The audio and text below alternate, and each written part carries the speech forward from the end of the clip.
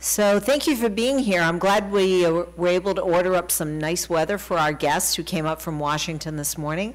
For those of you that are streaming in, I want to welcome you and just let you know, yes, in fact, you are in the right place. This is GC 698. This is the speaker series, and we have a really special guest today. Dr. Maria Freire is the president and executive director of the Foundation for the National Institute of Health. We had a few minutes to chat, and I discovered that one of our colleagues here was actually funded by Dr. Freire's group. I think, was it 2015? I'm sort of hoping that he saw this and is showing up so that we maybe can have some dialogue about what that experience is like. So let me just bring up our guest who has just pretty interesting stories to tell us about the genesis of her own career and the genesis of this organization and the pretty cool and amazing things that they do. Please welcome Dr. Maria Freire.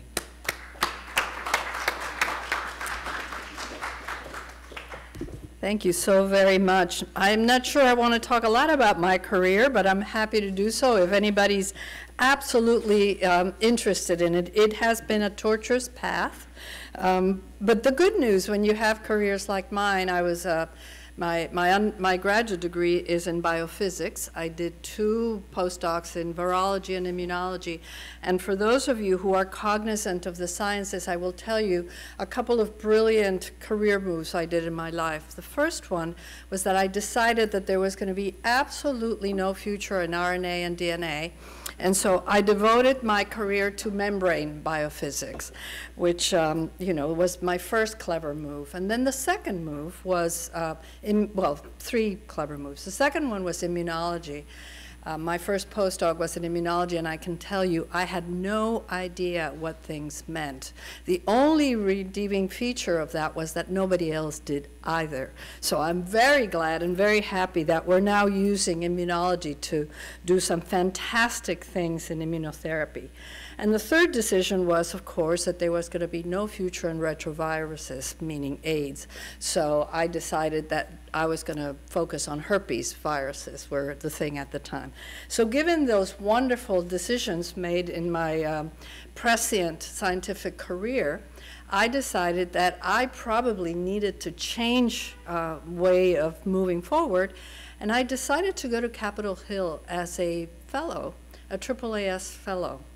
And that was quite an eye-opening experience. And one of the things I worked on while I was on the Hill was the Bayh-Dole Act. Raise your hands of those of you who know what the Bayh-Dole Act is, which basically allows federal funding, universities and groups that get federal funding to patent and license their inventions, which you couldn't really do before. So leaving Capitol Hill, I went to work for the University of Maryland. And somewhere in between, they were recruiting my husband, who's now at Hopkins, to leave.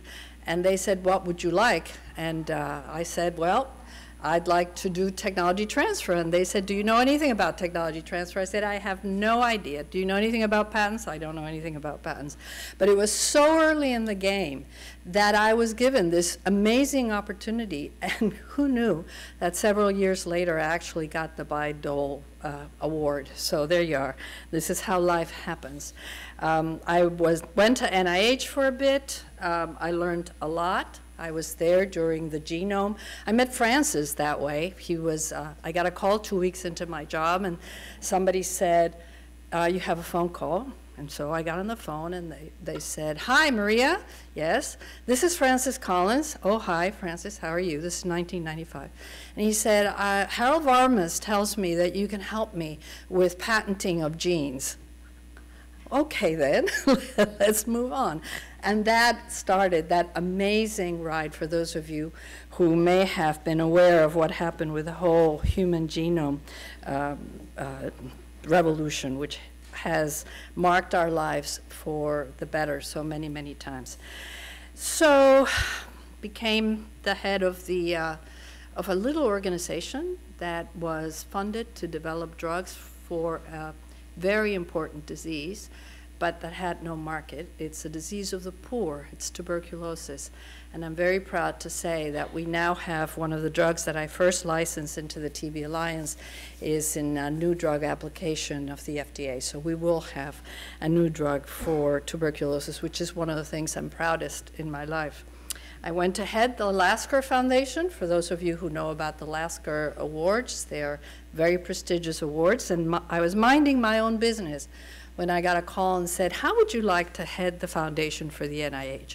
And I said, what's the foundation for the NIH? And so I'm going to tell you all about it today, because it is a very well-kept secret, but it's really an amazing, amazing organization. So if we can, what do I do about starting the video? Do I just go like this and against that, or where?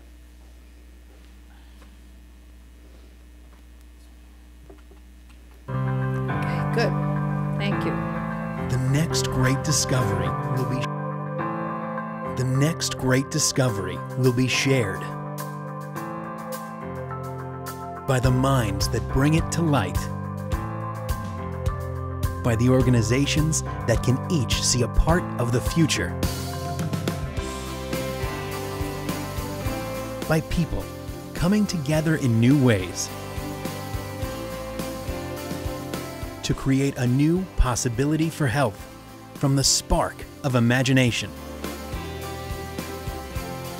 to collaborate on innovative biomedical science and research. Collaboration for innovation. FNIH. Good. So the reason for the video, other than I think it's really cool, is because it has, you notice it's a 3-strand helix. It's not a double-stranded helix, but it has three prongs, and that is because it's meant to represent the private sector, the public sector, and the patients in the community. So here we are. I'm going to talk about the foundation. I'm going to tell you a little bit about what we do in terms of our numbers and statistics, our role. I'm going to spend a little bit of time talking about one of our partnerships. And finally, I want to talk about the lessons learned. So if anybody has a pressing question, please raise your hands. I like to make this quite fluid and conversational, but here we go. If I learn how to do this, there we are. Oh, you can read that perfectly, I can see. So let me tell you what it says. What is our mission? Our mission in a nutshell is to support the mission of the National Institutes of Health. Now, we were created by Congress because in the late 1980s, there was a revolution happening in biomedical research and in biology. But Congress understood and realized, and this was very interesting of them, that there were restrictions. If you're a federal employee or if you're in the federal government, there are certain things you can do, and they're very powerful and very important, policy being one of them. But there's certainly other things you cannot do, like you can not ask for money. So when the whole biotech revolution was happening, it became very clear that there was a space here in which you needed a catalyst between the federal government and the private sector and the academic sector to make things happen. And so we have the wonderful system of grants and peer reviews, and we have the system of funding by companies, but there was no space in between. So Congress created the foundation for NIH to sit in this space. And our role and our mission is to support the agency. We're not the only ones, by the way. There's a foundation for the Center for Disease Controls and Prevention. There's a foundation for the FDA. There's a foundation for DOD. And I get called to Congress. I've done this already twice to set up other foundations. So there was a foundation for agriculture that just got formed, and we're in the process of thinking through a foundation for the Department of Energy. So Congress, and indeed the companies, have seen that inhabiting in this space, that's this central catalytic space, is important for innovation. It's important for getting things done. One of the, I'm going to show you who my board is. It's a fairly large board. I have 27 board members. I don't know that you'll recognize or that you can even read the names, but I'll point to a couple. We have a big variety of people represented on the board. We have people that are philanthropists, we have people that are scientists, we have people that are ex-federal employees. For example, Eliezer Hooney is a member of our board who used to be the head of the NIH. We have people like Joel Marcus, who's the CEO of Alexandria Real Estate. We have Frida Lewis Hall from Pfizer. And so this group is composed of a number of people, and that, in fact, makes our job much more interesting because they bring different perspectives to the table. Now, here's what I'm talking about, the numbers. How big are we? We're about, in 2 years, we will be 25 years old. We've brought in $1 billion. Now, those of you who know how much money the NIH brings $37 billion a year, the majority of which go to institutions like this one. So our little organization has only brought in $1 billion. But here's the thing. It's $1 billion that is not restricted the way the money the federal government brings is restricted. So our money is flexible, and we're nimble, and we can use it to do things that traditional grants and contracts from a government cannot do. We're independent, we have our own board, and so when we get requests from the NIH to do something, we're at liberty to say, no, that's not a program that we want to embark on. And we've done it, as a matter of fact. So we have to make sure, and I'll talk about this later, that the things we embark on, we're small. We're 60 people strong. We're small but mighty. We need to make sure that we don't spread ourselves too thin. Now, we have to raise money. We get $500,000 from the NIH by statute, and everything else we bring to the table we raise. So we do a lot of fundraising, and the majority of our fundraising is project-based. So 91 cents of every dollar that anybody gives us goes out to people like the scientists that we funded here. We've had about over 600 projects that we've done since the beginning of the foundation. Currently, we have 124 projects, and I'll talk about them in a second. And we have the top rating from Charity Navigator, which is one of these watchdogs, for now 15 years. So we get very good grades, I'm very pleased to tell you. So our business lines, what kind of things do we do? So the first thing, of course, is we raise funds and support programs at the National Institutes of Health. We also have a very big footprint in science and global health, and in fact, the person that got funded here from us came out of that group of grants. And we do biomedical partnerships, and I'm going to spend a little bit more time on the biomedical partnerships in a minute, but let me just show you the pie chart for our portfolio. The blue part of this pie chart, which is by and large, the majority of it, 69% of our portfolio, is in fact, we fund research. We fund research projects, and we're completely agnostic as to who gets the money, except for one thing. They have to be the best. If you're the best in the field, and we've brought you to the table because we think you can bring something to the table, you will get our funding. We can fund internationally, we can fund locally, we can fund universities, we can fund CROs. We have enormous degrees of freedom to get our projects done. That red sliver is capital projects. I'm going to talk to you, just mention it in a second.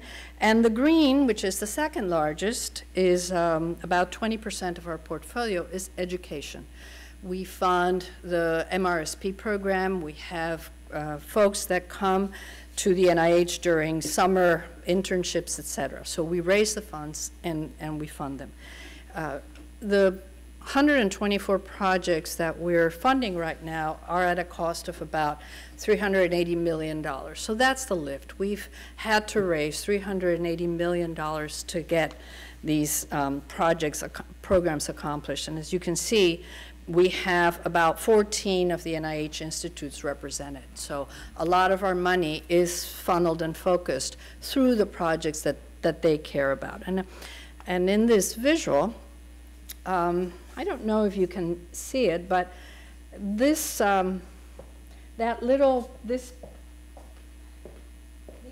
capital projects, and I'll tell you what I mean by that. The one furthest to your right is the Safra Lodge. I don't know if anybody here knows that there is a hospital on the NIH campus. Anybody know about the clinical center? All right, so the NIH has a hospital. In order for you to be treated in this hospital, you have to be part of a protocol. I mean, there are folks back there that know about IRBs and all that good things. So you have to be part of a protocol. You can't walk in and be treated at the NIH.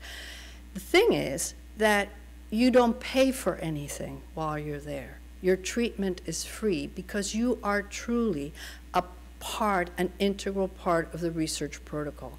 And most of these people have really no hope. This is their last hope. They come to the NIH because this is a place where they will get unique treatments. So we created, with the help of Lily Safra, who is a member of our board, a lodge on the NIH campus. And the families and the people who are there being treated at NIH can go to this lodge. It's quite beautiful, actually, and stay there for the time, the 3 or 4 days that people are at the NIH. So it's a wonderful thing to have happen. The picture on the left of that is our Christmas gingerbread houses, which we support. And believe it or not, groups from all over the clinical center, including patients, bring together, we give them the kits to do the gingerbread houses at Christmas time, and they decorate them. And they start, has anybody seen a Christmas gingerbread house thing? They're this big. Well, you have no idea. They're the size of half of this room sometimes. They started with this thing and they put everything out. So it's fun because you get to do these things that are important for patients and are important for the community. We also bring quite a large amount of donations, clinical drug donation program. Companies donate the drug for these clinical trials. So a lot of partnerships, very well-known partnerships, clinical trials like LungMap. We're doing something right now. PACT is immunotherapy. So it really does cross the gamut of enormous partnerships. But why do we do things in partnership? First of all, because when we started, we were, I think they had about 6 people and $500,000, and you can't do very much unless you do that. And the chairman of the board at that time was Charlie Sanders, who was the head of GlaxoSmithKline. And Charlie figured out that the only way that this organization would be able to move forward is to do partnerships by leveraging talent, money, resources, science from other groups. So we've now become very good at creating these partnerships. And when we do them, there are certain things that we look for, and I'll talk about that in a minute. But for those of you who are in the biomedical field, you know and understand how complex biology and medicine is today. You can't do it alone. You need artificial intelligence, you need data gurus, you need nanotechnology, you need biotechnology, you need basic biology, the underpinnings of disease. And so bringing all of these multidisciplinary and cross-disciplinary groups together has made it possible for us to lift in ways that are much bigger than we would be by doing it alone. And these partnerships are created not only for research purposes, but they're also created for development of new drugs. The tuberculosis organization that I mentioned earlier, for example, We had no labs. When I started, we were 3 people, literally. So we had to bring in the drug, license the drugs in, figure out who could support us, find out who could do the clinical trials and the preclinical trials for us. So this notion of complexity of bringing different partnerships does work for many, many kinds of operations. But it does take time, and people have been known to say that these partnerships, particularly these mega partnerships that we work on, are not for the faint of heart. They really are very, very hard work.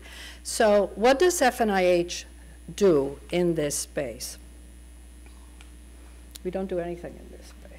There we are, yeah. So the first thing that we do, and I'm going to illustrate it later on AMP, is we figure out, and we work on projects, we like working on projects that are going to provide a change in the field. If it's something that will be one more of the same, we don't have the bandwidth to do that. If there's something that others are positioned to do better, we don't need to be in that space. So when we look at where we can actually have an impact, we look for very, very specific projects in which we will be value added.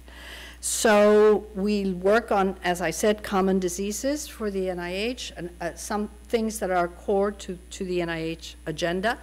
We focus on the pre-competitive space. We do clinical trials, of course, but by then all the IP and all the drug and information is owned by either companies or private foundations, sometimes by the government, but not many times. But our real sweet spot is in the pre-competitive space. And by that I mean from the very early stage of knowing what the problem is, knowing where the biology starts, all the way to going before we put something into humans. So we bring the people together, we sit them around the table, and we define a comprehensive project that will move that needle forward. So I'm going to talk to you about today. I'm going to give you one example of one of these partnerships, and it's called the Accelerating Medicines Partnership, which we launched in 2014. It is a partnership with NIH, FDA, 12 life sciences companies, and non-for-profit companies. And this is in 4 areas of medicine: Alzheimer's disease, type 2 diabetes, autoimmune disorders, particularly lupus and rheumatoid arthritis, and we just launched Parkinson's disease. And this is just a pictorial representation of the groups and the people that are involved in each one of these. So for example, if you take type 2 diabetes, which is the second pillar there, we have groups like Janssen, Merck, Lilly, Pfizer, and Sanofi involved. We have the Juvenile Diabetes Foundation involved. We have the American Diabetes Association involved, the NIH itself, etc. So all of these people sit around the table for all these different indications, and they determine what is it about that indication that is lacking and where we need to intervene. So here we are. Let me tell you how the AMP program development process happened. It took about a year. It wasn't that simple. But it starts right here on the left-hand side with an initial concept. And we bring together around the table the people and the players that we think are going to be critical. We created an executive committee. We have this concept. It's going to be a 50-50 partnership between the public sector and the private sector. And we're going, the idea is that all the data that gets produced, it's going to be put in the public domain very quickly and very promptly so that everybody could access it. So the idea here is, what can we do that will lift all boats? The initial research started with a white paper. And the white paper was, again, the product of this group of people that decided what we needed to do for Alzheimer's or for diabetes or for rheumatoid arthritis and recently now for Parkinson's disease. We go out after we have this brilliant idea and we say, all right, who's in? Who's going to fund this? Because I have to tell you, we have had fantastic ideas where at the end of the day, nobody wanted to fund. So if we can't bring the money to the table, the project dies. And it happens, luckily, we go through a triage period that minimizes the number of times this happens, but it does happen. Anyhow, so throughout this whole process, we've been fundraising. We now have the right people. We now know who is going to put money on the table. NIH is also going to put grants. That's that line over there with the dollar signs. That's NIH saying, all right, we're going to put R01s. We're going to put a call for and request for proposals in this area that are going to match what we're doing with the private sector resources. So you have the federal funding, you have the private sector funding, which includes foundations, and then together now you have the size of program and the amount of money that you need to move this forward. We go through a research plan that's very, very detailed. We have milestones, we have deliverables, and then we sign the funding agreements. And it all leads to that black box, which is the Accelerating Medicines Partnership. This all happens before you start embarking in the science. So you've created this partnership, you have the buy-in of the people that are going to be sitting around the table, you have the funders, and you put it. And then you launch the phase 2 of the program, which is the implementation phase, in which we are at this moment.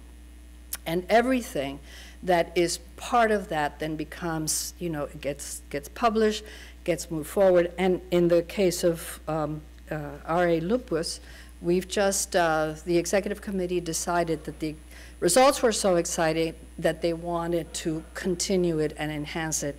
And that's happening as we speak right now. So good, important, difficult work that gets done because a community comes together and wants to answer that question that will provide the inflection point for science and medicine to move forward.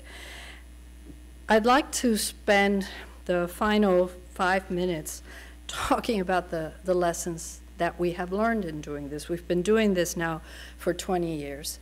And there are certain things that we've realized are part and parcel of how these things become successful. So, okay, there we are. In this final slide, I wanted to share with you that the most important thing is what's down there in red. And it's at the end of the day, this is about people and trust. If you don't have the right people around the table, and if those people don't trust each other, these partnerships won't work. And so we spend an enormous amount of time making sure that we get buy-in from each and every one that is involved in these partnerships. If you have people that don't trust each other, they will not put their data on the table. They will not make their drug or their intellectual property available to others because they don't trust what's going to happen with it. So ensuring that you have the trust and that you've built a community and a group that all know where they're heading and they all understand the importance of what they're doing is absolutely critical to get this done. But there are 6 other important lessons for us. The number one lesson, when I say this, non-scientists just roll their eyes. But the truth is, science rules. You can't put enough money behind a project that is scientifically flawed. It doesn't work. The science has to be good. It has to be solid. You can do course corrections, and sometimes it doesn't work. And at that time, you have to have the nimbleness to be able to say, 'It's not going to work, and we are going to walk away.' The second is, I mentioned it earlier, we must be value added. If somebody else can do it better, they can do it faster, they can be more clever at it, we don't need to work in that space. That space is better taken care of by other people. But when we embark on something, we embark on it because we will make a difference. Even if the answer is no, we will have made a difference. When you get these people around the table, you have to be able to articulate the goals. Now, here's one of the lessons that we have learned. Definitions matter. Definitions matter. Any of you here who have kids know that you will say one thing and they will understand something else. Well, that happens with everybody around the table. What is a success for some doesn't begin to match the definition of success for another. So we spend an enormous amount of time making sure that we all understand what success looks like and what we want to get at the end of the day. And that seems pretty obvious and logical, but I'm telling you, success for a pharmaceutical company is very different than success for a trade organization is very different from success for a patient advocacy group. And so understanding the different perspectives and the need for all these groups and determining realistic endpoints and expectations, it's critically important. So the final point, I've spoken about science, the value added, articulating common goals, being open and precise in commitments and being able to walk away, And we now go to the importance of governance. Governance of these mammoth alliances, and we're talking $300 million, $200 million, I mean, these are big, is critically important because it allows you to deal with things like conflict of interest. It allows you to deal with bad actors. It allows you to deal with ensuring that everybody understands that you will publish and that it is important to get the publication going. So the governance structures have public representatives, they have private representatives from the private foundation. We're involved in these governance structures to make sure, again, that the whole enterprise is solid and robust. And finally, it's the funding. I've spoken about the amount of time we spend doing our due diligence, the amount of time we spend going to potential funding sources. But here's the thing, you know, everybody, I mean, there's this saying which is prevalent, and they say, you have to do more for less. That's nonsense. You can't do more for less. What you can do is be smarter and be more strategic on how you deploy your funds. So when you have a mammoth alliance like this, and we have, I don't know, $10 million less, you need to make decisions of what you're going to do and what you're not going to do.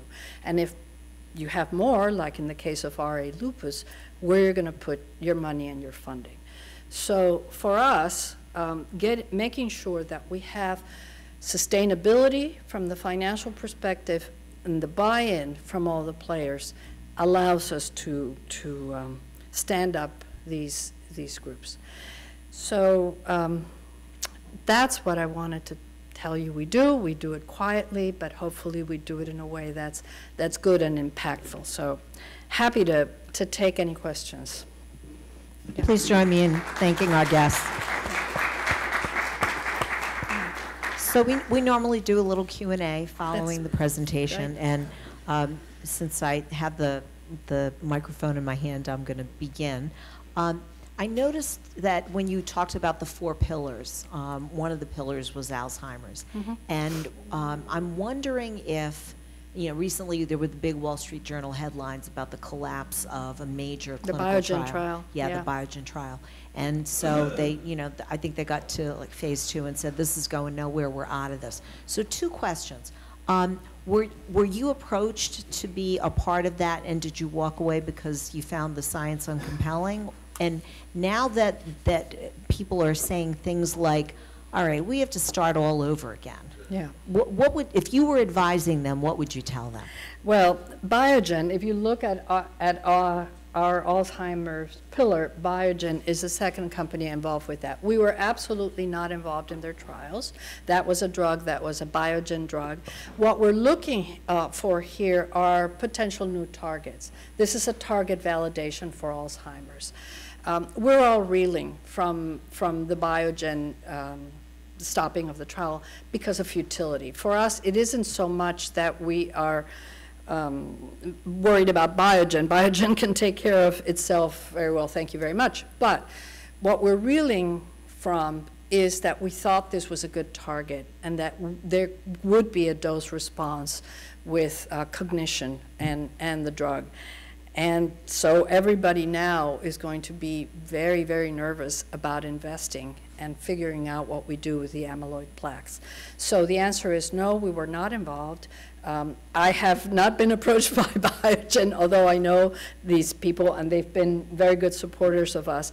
But this then becomes even more important because this is basic science and understanding the disease itself. One of the huge problems we have in Alzheimer's is we don't have a biological marker to tell you when something is working or not working. We thought amyloid plaque would be one of them. And so getting a better understanding of the basic biology is going to be critical, and this is why we feel emboldened in this pillar. Yeah. We have a question. We have two questions here. So, thank you. So already she asked my part of questions. So you mentioned here so many companies, like they already failed several times for bringing innovative their targets. So you are also saying you are developing specific targets. Yeah. So it's a huge conflict of interest will come with the company when they will come on the table, because one drug for Alzheimer's disease make their company 100 billion high. Yeah. You know, so that's the demand of the world now. Yeah. So that's a critical step, I think, believe.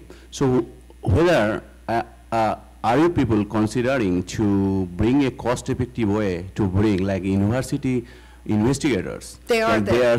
They're so doing good job, you know. Even, they are doing for non-profits, you know. So whether you can make a groups using different scientists, top-grade scientists, and accelerate a program for bringing Alzheimer's disease, Parkinson's disease in future, that will be more effective, I believe. Yeah. What do you think? Well, first of all, the conflict of interest we deal with very quickly and very openly. We do not allow anybody to take a close look. The companies do not determine what the science is going to be. This is all determined by the group. And I'm sorry, I neglected to make it clear that the monies we raise all go to universities. This research is all done at universities. So these are the members of the consortium and the people who you know, are part of AMP, but all the research is done at universities, as a matter of fact. And I can give you a list of all of the universities that are part of these groups. For example, in the case of diabetes, we're looking for data. It's all done at the Broad Institute. So we have a number of university relationships, and the university faculty sit at the table here too. So I need to make that clear. That's a very good point. It's not made clear. So the money goes out both from the NIH, which funds the scientists, and from us that supports the grant. So many times what happens is they will have an NIH grant for, let's say, looking at this, and we come in with additional money and say, all right, we're going to power your research by giving you more money to do this or that. So it's all done at the universities, not done at companies. So let me introduce my colleague, Dr. Heather Rose, who has a pressing question and has to leave before too long. So, and I'll come back to the other hands raised in just a moment. Yeah, sorry, I jumped in line in front of some people. You actually, honestly, to make it even worse, you kind of just answered my question. So I was interested in you saying that you fund CROs. And I was thinking, how does that work? But I'm thinking what happens is that somebody comes to you with a great target or story about a mechanism, and then they either don't have the capabilities in-house to do the work, or they should outsource them to be most cautious, and you'll fund the work, and then but the ownership will still go back to the PI that that brought you the project? Yeah, we fund CROs in the cases where we need to do some data analysis, for example, with massive clinical trials, right? So this is, the faculty members are very happy to do that, by the way, because we fund, a lot of our clinical trials are done through the NIH clinical trial networks. So we fund the networks, and then a CRO has a very specific and small amount of work that needs to be done in a very specific area that needs to be, as you said, either propelled or enhanced. But the clinical trials that we do, we don't fund CROs massively. We do them for laser sharp, particular investigations that need to be done or analysis that need to be done where there's no other capability. But we do fund the large amount of the clinical trials, all the clinical trials that we have, come to think of it, are done through the clinical trial networks that the NIH has, either the cancer clinical trial networks or the aging clinical trial networks. So that's how we work. Yeah. And we have another question here. Oh, sorry. Thank you. This is a general question, or at least will start as a general question. Will you consider funding clinical trials for a software-based device that's related to some of the comorbidities that you mentioned in the Accelerating Medicine Partnership, but basically it's a software-based device, so the kind of funding, the kind of money that you need for clinical trial doesn't even approach the kind of money that you need for medication, but still, you need money for that. Yeah, we have not done, I don't know what you mean by clinical trials based on software, you said?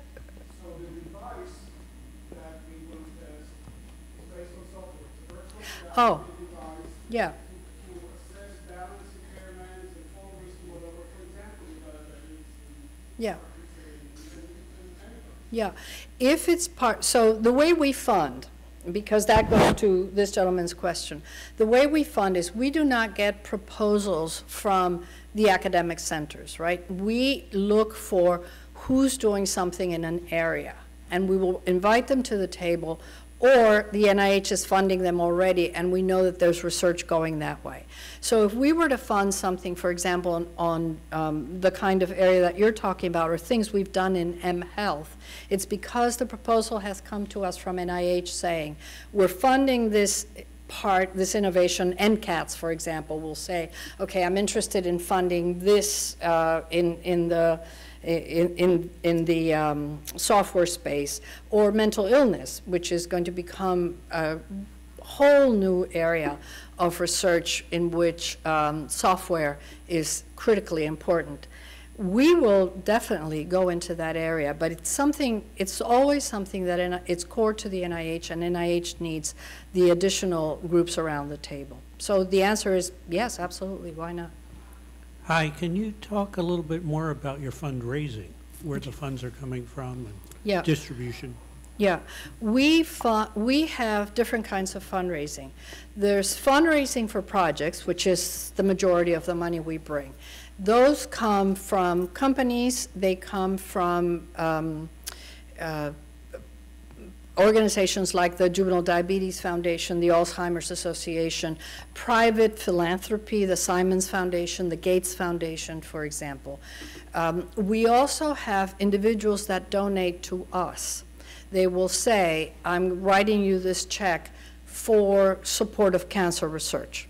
You know, many times they come because their mother, father themselves have been treated at the clinical center, and they want to give back. And they say, okay, I would like to do this. And it's usually in honor of or designated for a particular purpose.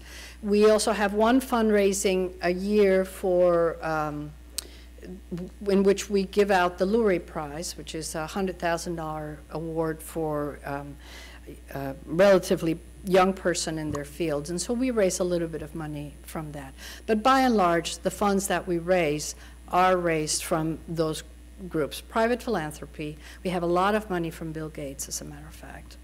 We have monies from the companies for very specific projects that they're interested in supporting, and money from organizations like the Alzheimer's Association, et cetera. That's where it comes from. But we do get private funds. We never accept anonymous contributions from companies.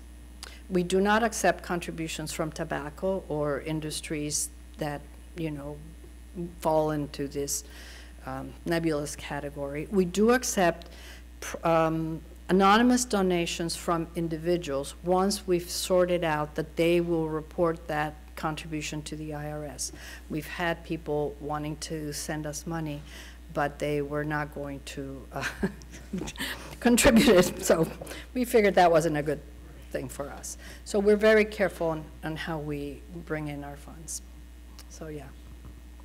Anyone else? And it's all on our annual report, by the way. So we disclose all of that. It's interesting, we have some mind reading going on, because Heather's question was asked by someone else, and then this young lady's question was asked by this gentleman, so a lot of interesting connectivity even within the audience. Thank you so much for making the trip and being part of our series. Yeah.